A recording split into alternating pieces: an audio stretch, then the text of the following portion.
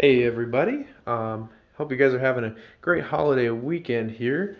We got a little something special today. Um, Global War 2025 Meltdown. This is a very cool game. Sorry about the lack of uploads. Been really busy playing this game and also doing some research into some Axis and Allies stuff. So kind of what I've been doing.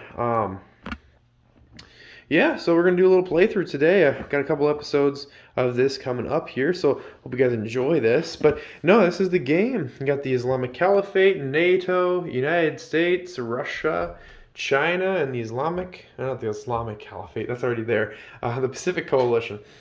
Played this a couple times with some buddies. Really had some fun. Really quick game, like 4 rounds, compared to some like Axis and Allies where I've had games go up to like 20 rounds. But yeah, a lot of cool pieces here. You got your carriers, all that stuff. Very cool. Islamic Caliphate is super cool because they have their own pieces. I really like their pieces, like their custom pieces. Like you got their cool tanks. I actually really like these things. So if you guys want to get this game, it's actually available on Historical Board Gaming's website. It's about $250. But it definitely comes with some cool stuff. Got all the stuff so we can play. So right here we got all our battle boards. Does not come with dice and does not come with these chips for the to designate how many units are there. That is all separate, so you have to do that. I actually have all the Axis and Allies. I have a bunch of Global 40 pieces here, so I always use these things. But no, I got our blow up boxes too. I think you guys are gonna really like this game. Super cool game. Definitely think you guys would like this game. So we're gonna play a turn here and see how everything turns out. See you guys in the next one.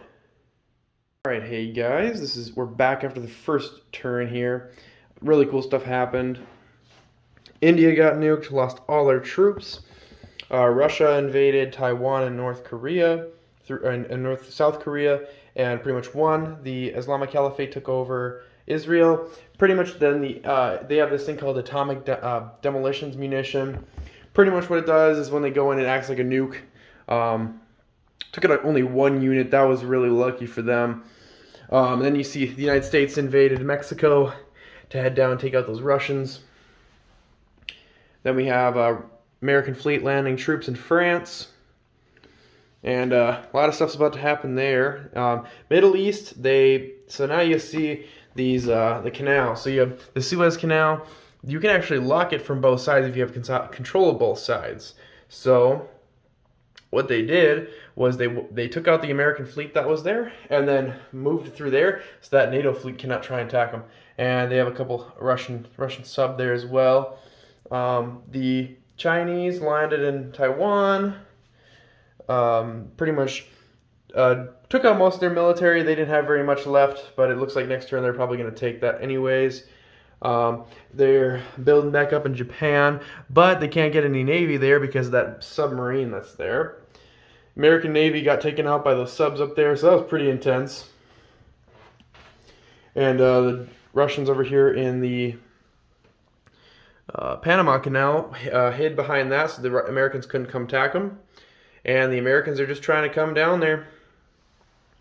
But yeah, that's how this one went out. A lot of cool technology stuff. We got a lot of pieces over here that are kind of like this. But if you look right there, different technology, money, stuff like that. Really cool. Different things they've added to this game. Definitely would say give this game a check out. I'm going to have a link in the description for their game.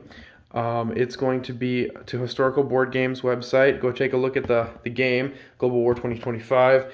I think a lot of you guys would like it. A lot of you guys like the other video. So I hope you guys did enjoy this video. If you did, please leave a like and a comment down below. If you'd like to see more of this or even maybe a live stream of us playing, that'd be really cool. I got a nice gaming table we can set this up on and do a nice little live stream. So let me know down in the comments what you guys want to see. I guess we'll see you guys all later.